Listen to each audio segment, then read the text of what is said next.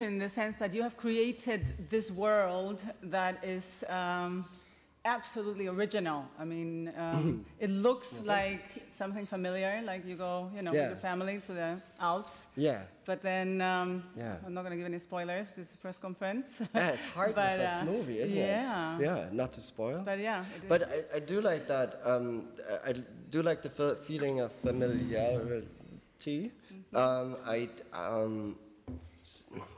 Sort of, you know, you kind of have seen it, and I like the feeling of history in scenes. I like to have stacking sort of historical styles on top of each other. So you have like a certain old type of architecture, and then maybe a little bit newer interior design, and then the fashion is also still old, but then. Right. Somebody just has a smartphone, right? And it's kind of hard to pin down when it actually happens. But I think my main job is to sort of build a world, a parallel universe, I guess. A new one. A CUCKOO one. We have a question over here, please. Hello, Astrid from Kazakhstan. I generally think that CUCKOO is one of the most refreshing horror movies of the past year at the very least. And I think it happens to be so unique, yet, you know, recognizable in so many ways. We've already mentioned Giallo, references to Shining. I saw some visual references to Psycho. And my question is actually to Tilman because of that. What were some of the horror movies that inspired CUCKOO? If you could pinpoint the titles, or if you could talk about the particular periods, countries. That's the first. And the second, what do you think, you know, horror genre right now is one of the biggest vivid genres in the world, and it's taken new directions. So what do you think will be the future of horrors in terms of topics, themes, whatever? So yeah, big questions. Big questions. Okay, so to the first thing, I don't think I can pinpoint like the exact inspiration. I didn't have a blueprint, but I mean, of course, I'm very, very flattered that you saw The Shining in there. It was the one thing, we went location scouting and we found this old British army base that was abandoned, and all of these like rundown buildings that were in this area, and they had I forgot what they called it. It was sort of like for when they had banquets, right? And they had this huge hall, this wooden hall, and when I stepped foot in there, like The Shining just hit me, and I was like, oh, okay, we have to shoot it. We absolutely have to shoot it. And it was a blessing that we did, because we had this cool sort of wasteland to us, to the production. The future of horror movies, I have no idea where it's going to go. I do love horror movies very much, though, ever since I'm a child. I don't know, I never lost this. A lot of children have this sort of fascination with the grotesque, I think, and the horrific, and, you know, like scary stuff, violence. It's fascinating to children, and I never really lost that, I think.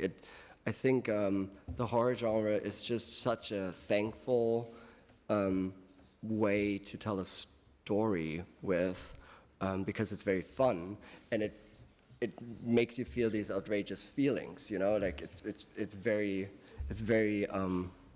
it gets to you. Sure, tack one on. What direction would you take personally with the next maybe projects in horror movies? What would you like to? What type of stories would you like to tell? I don't know yet. I don't know yet. It's sort of, it always comes, you know. It's with the CUCKOO. My inspiration literally came from watching a documentary about the cuckoo bird.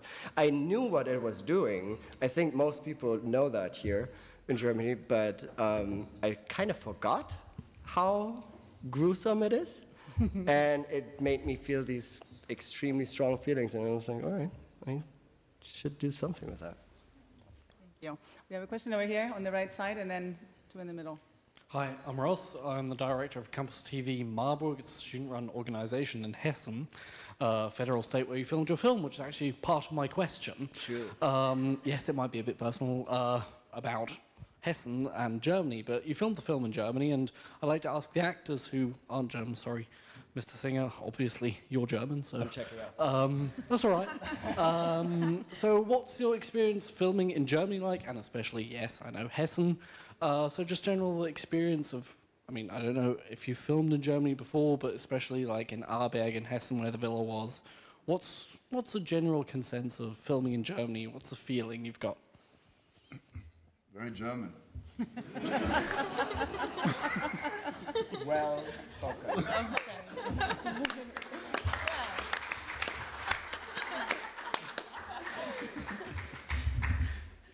Cool. Well, I guess also the question is, were you actually in the mountains? No, we used deceit and trickery. No, but we did go to the mountains at the very end to shoot some stuff. Where was Hessen? Where did we film in Hessen? It was the last. That's the military base. It was the last 2 weeks, I think. Oh, I missed 2 that. weeks, 1.5 weeks. We went to Wiesbaden, that cute city. Okay. Wiesbaden. Yeah, and from there we went around and. The house, particularly, is such an important part of the film, or at least a part of the film. And I can't remember who designed that house, Tilman. Richard Neutra, a great architect. Yeah. That house had a personification of everything that was going on, every angle of the house and every room we went into and outside and in. It was like a terrarium. Yeah. It's for watching people from outside. There's lots of glass and windows going on in this movie. Yeah. Yeah. Who can see in what's reflected, what you can't see. I mean, when you're working, those are the kinds of things, to answer your questions with a little more length. Those are the kinds of things you experience, and also the people who owned the house, who were not like the world that we were in, who were very, very kind. So these are the kinds of experiences that you have. And some of us got locked in hotels during the COVID experience also. Oh yeah, that was fun. Yeah. I tried currywurst. I've been vegetarian for like 7 years or something. And you will be forever now. That was the end of it? I'm fully a meat eater now because of the currywurst that I had. Germany. I have Germany to thank for. Gaffer's, Homemade. His name was Homemade. Gruber. It was very good. Gruber, Yeah. and he makes an incredible have it? currywurst. I did. It was good. Many people broke the edge that day, I think, and went Yeah, it from was good. vegan to. I think I had 5. 6. Mahari, please, here in the middle. First, a compliment. This is a Tilman Singer film. No, because I saw Dario Argento when I was a young guy, and this is your film. But I have a question about the ending, this shooting, because it was a bit hard. The ending. Yeah. So why did you choose that ending? And then can you talk about the music and the effect, sound effect? Because we saw the film yesterday, and we have big armchairs that you can lay down. Yeah. It was all shaking. Yeah. Everybody. So can you tell us more about the sound effects and the music also? Absolutely. I'm going to hold back with talking about the ending too much, but it is pretty rough. I feel everything that happens in the end concretely has a certain meaning that relates to the characters and how they are and how they fight things out, So to me it feels really organic, to like a necessary ending to the story. About the music, there's so much to say. First of all, our composer Simon Vasco did an amazing job again. I'm working with him on all my movies. And this girl actually also did an amazing job, because I wanted to have some, so she learned the bass, because she has a scene where you have to play bass, right? And then I thought about what song I could give Gretchen, the character, and I thought, she should listen to something noisy and something romantic, and then I thought, okay, maybe the Jesus and Mary chain. I would give her that, And that quote came back way too high, and my producer said, no, you cannot have it. And then I was like, oh shit, everything else on my list is probably unaffordable too. There was like suicide and stuff on there. So I tasked Simon to please write me a song in the Jesus and the Mary Chain style. And he did, like this. And then Hunter learned it, and then Hunter also, we recorded it in your hotel. We recorded it in the hotel bathroom. Sorry, we had to move. In Wiesbaden. And because there was a festival outside or something. All of a sudden they started playing really loud music outside, so we had to move into the bathroom. Yeah. But maybe we got a nice reverberation. But I was kind of hoping for like the echo to help me out, because I'm not a singer by any means. Yeah, but you don't need help. This is how cool, you know, you approach this and you just do it. Just do it. Yeah. We have another question here in the middle, please. Hi. I know that horror movies often push you as actors to explore dark themes and extreme emotions, and I was just wondering if you had any techniques to navigate through those and what it was like. You have some techniques. I see you preparing scenes, which are very beautiful moments. You know, when things calm down, you go to a certain place. Yeah, I mean, I didn't go to school for acting, and I'm still like kind of figuring it out, you know, every time I do it. I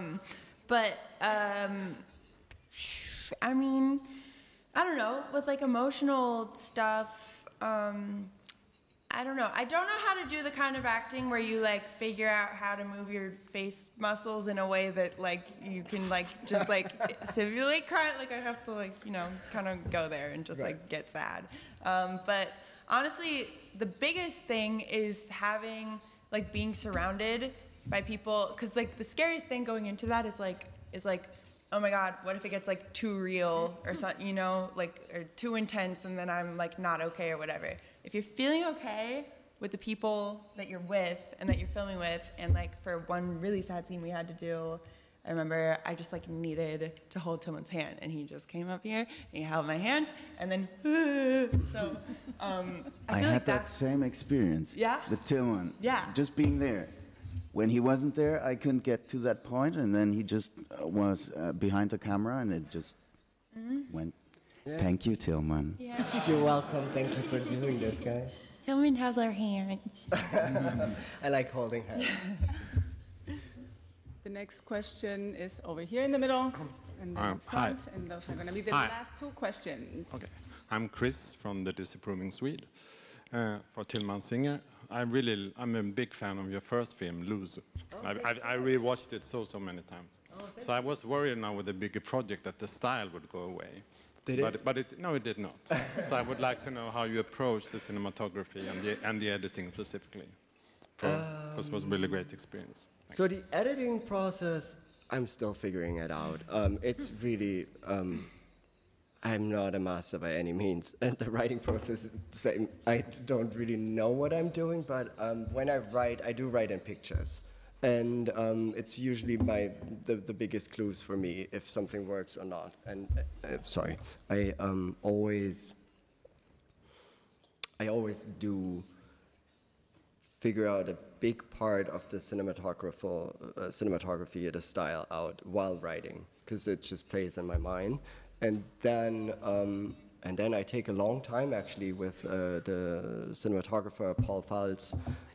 To figure out the scenes concretely, even though it means in the end that we have to sort of like throw 50% out of the window because we don't have time for that, but it's very good to prepare in a certain way, so you know what's important, and then you can limit yourself to the one shot, you know, that you can do and can do right. Yeah. Please go ahead. Last question. Hi, I'm Melanie Goodfellow from Deadline. I was just really interested in the fact that this is a US production and how you connected with Neon. I don't know if you can, this might be a bit of a long story, but just the difference between you've made films in German and then having this big cast and working like on a US production. Yeah, I guess we did like kind of a hybrid, no, of a German and US American film. We had German crew, we had an international cast, we shot in Germany. Also financed by North Rhine-Westphalia and Hessen, the film funds, they gave us money. And Neon, being the most amazing supportive partners I can hope for. It was fucking incredible working with them. And I couldn't be happier. I can't really speak to the difference that much because I've never shot a truly US-American film in the States, so I don't know. That might happen. We'll see. I have no concrete plans, but let's see what happens. Well, thank you very much, everyone, for your questions. Thank you so much, for joining guys. us today. Have a wonderful work from you tonight.